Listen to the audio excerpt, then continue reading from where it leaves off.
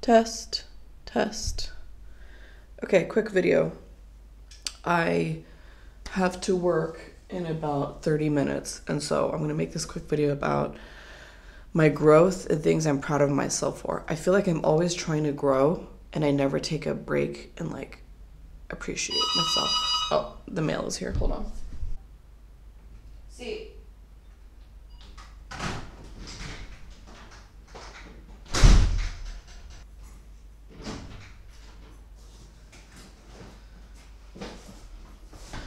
Okay.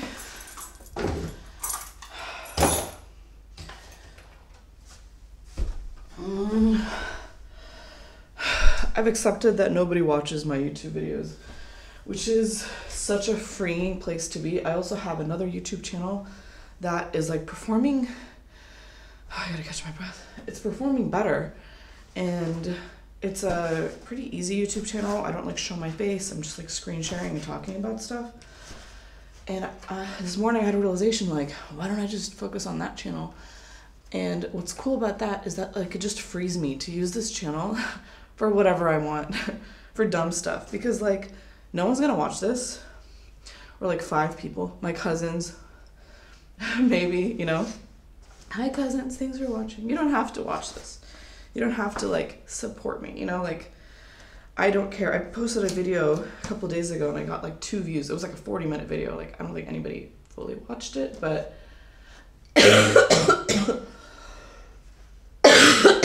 it felt, I was so happy. It was like 0 views for like hours, and I don't know, it made me so happy. I was like, I can literally make a video about anything and I don't have to feel bad because no one's watching it. I don't have to feel like embarrassed because I'm such a dork or whatever. Okay, back to the topic of this video before I get like super distracted. I am super proud of myself because, you know, like, life happens so quickly and you never take a minute to take a step back. But I moved to Spain 4 years ago almost. And you know, a lot of these changes kind of happened with my move to Spain. And I think moving, or like fundamentally changing a big part of your life, is just really good for you because you can start over. And I really started over in such a mentally healthy way. I do things now, and it's also the culture of Spain and like probably like a bigger thing. But like this weekend, I got like a pretty important email over the weekend, and I only saw it this morning. It's Monday morning, you know, because I'm not really checking my email on the weekend. And it was actually kind of bad because I was supposed to schedule something for this morning, and I emailed them back. I was like, it's kind of last minute, sorry I didn't see it over the weekend. But you know what? I'm not sorry. I'm like so proud of myself that I didn't see the email over the weekend. It seems like such a stupid thing, but I used to be like, I don't have the words for it. I used to just be way too responsible about things that weren't really my responsibility. And like, this thing is actually my, maybe that's not the right way to say it, but maybe it is. Maybe it's like not really my responsibility. Like, it's fine to have a weekend where you don't really think about work, or, you know, I think about like my projects and my stuff because it's all like hobby stuff. But you know, a lot of my projects, a lot of my side projects, I got this book, by the way, The Creative Act. I don't know if you can read it. The Way of Being. It looks cool. I love the visuals. It just really spoke to me. I didn't read any reviews. I literally just bought a book based on its cover. That's who I am as a person, and it's fine. I'm really excited. Oh, it smells so good. There's just nothing like a fresh book. The object isn't to make art, it's to be in that wonderful state which makes art inevitable. I'm like literally tearing up just reading that. It's like the pregnancy hormones, but it's just like, I'm in such a emotionally like vulnerable state, but like in such a good way. Like, I can see, like, even when it comes to art, like, I can see something and I can be like pierced by it, and I can just let that happen, and I can be like touched by things, and it feels so good. It feels so good to like live like this. So that's another thing I'm proud of. I'm just like so much more in touch with my like emotional, creative, aesthetic, you know, that whole like complex, I don't know what it's called. I'm just in a good place. And I think I was mentioning this about my projects earlier, but like my brother was like recently was like, you need to stop quitting your projects. You need to like be consistent, like do it, you know, like it's a job. And I've really been meditating on this for like a whole week. And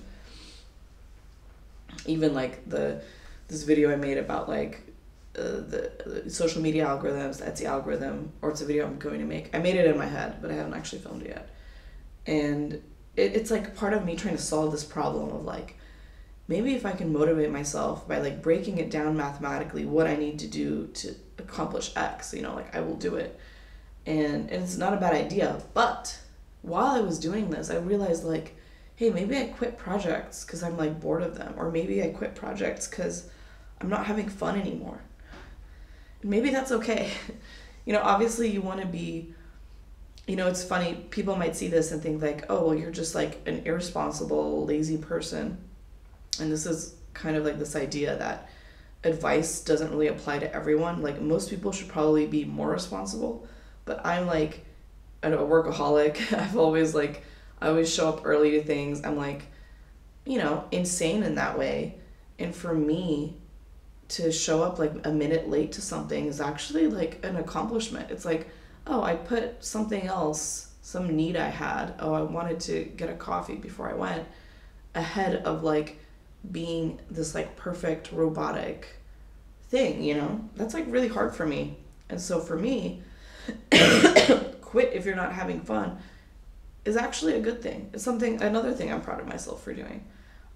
Like in these last couple of years, I have had started and not finished a lot of projects, but I've really enjoyed all of them. And I don't feel bad for enjoying them. And I don't think I did anything bad by not having them find some sort of success. I think success is, there's a lot of ways to, you know, you have to start defining it, you know? I think when I was younger, I mean, I grew up super poor, but when you grow up super poor, success only means one thing. It means money.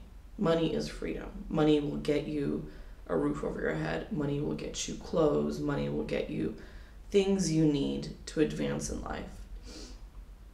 And I felt that way for a really long time. And this is another shift I've made.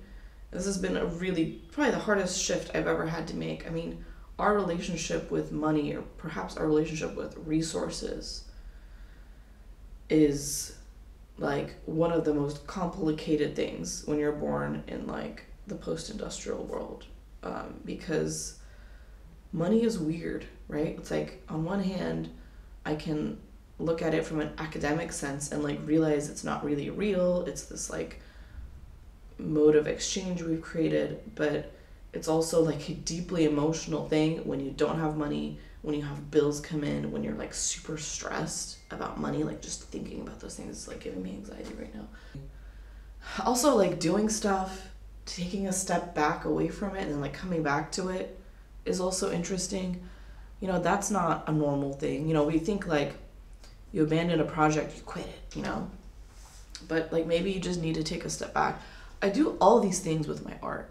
I really do. I have like the healthiest, most spiritually tuned work style when it comes to painting. Like really, something feels wrong in a painting, I will set it aside. And maybe years later, I will come back to it and finish it the way it should be finished. And it will feel so good. And I've always had this like really, really healthy relationship with my art. And my hunch is, it's because I've never sold my art.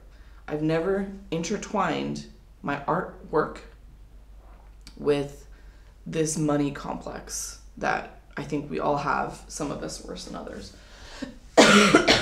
And so I've been leaning into like, wait, what would I do if this was a painting? You know?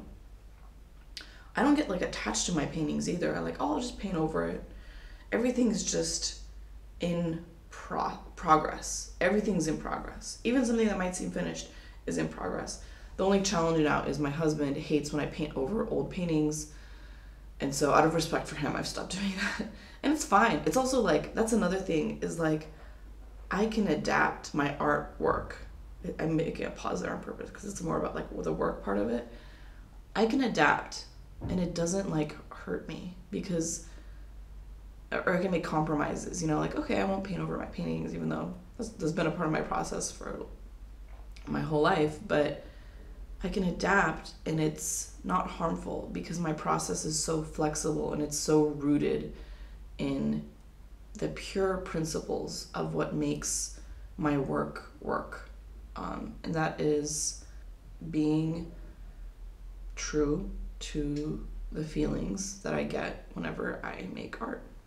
I never make art when it doesn't feel right. I just don't.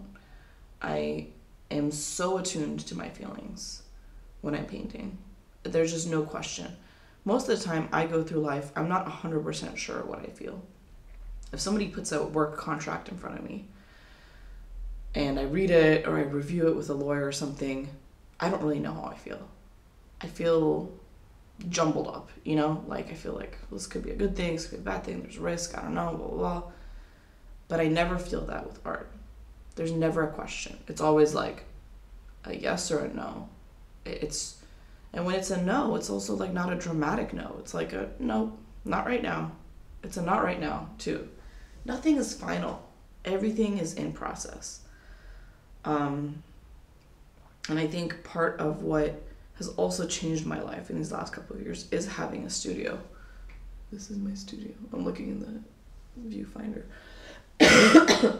This is my second studio. My first one flooded. That was also an interesting cleansing experience. Some of my oldest drawings were damaged and became moldy and all sorts of stuff. And I said I'm not attached to things. I was attached to those. I finally like discovered some attachment I did have to my art, and I had to work through that, and that was really cool. And yeah, I just like all of these changes have been so good. And perhaps the biggest change of all, and I'm like tearing up now, but is becoming a mom. You know, when you make art, you're like giving birth to these ideas, these experiences that other people might have. And then when you have a child, it's like that times a billion. Taking care of your kid, raising your kid, all the thing that goes into it, it's a lot of work. And a lot of it is not romantic or beautiful. You're changing diapers, you're cleaning stuff, you're picking stuff up. It's trivial work, you know, but it's still work. And because it has meaning, the meaning gives it something more, you know. There are times when I'm picking stuff up and I feel like this is the most meaningful thing I can do with my time right now. And that changes everything, you know, and so having these experiences of like deepening my relationship with my art and like finding a whole new place of work that I feel very like deeply find a lot of meaning in, which is taking care of my child.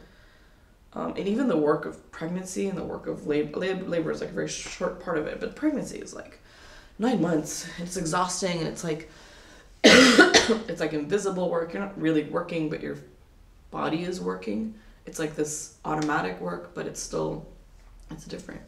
And you know, automatic work is also interesting, even in like my job, like my actual work that I do with my clients. There's a lot of automatic work there too, you know, like when you're coming up with ideas, when you're trying to solve problems, a lot of that process doesn't feel like I'm not like lifting up a box. I'm not like putting effort to like move this from here. Sometimes there's a lot of like that admin type of work, but a lot of that automatic work is part of my work too. And so seeing that I have like, you know, I do product management consulting, that I do this like very, you know, creatively interesting job actually. The fact that I don't have such a good relationship with it as I do with childcare and art just shows that, you know, there's something wrong there. It's probably my relationship with money.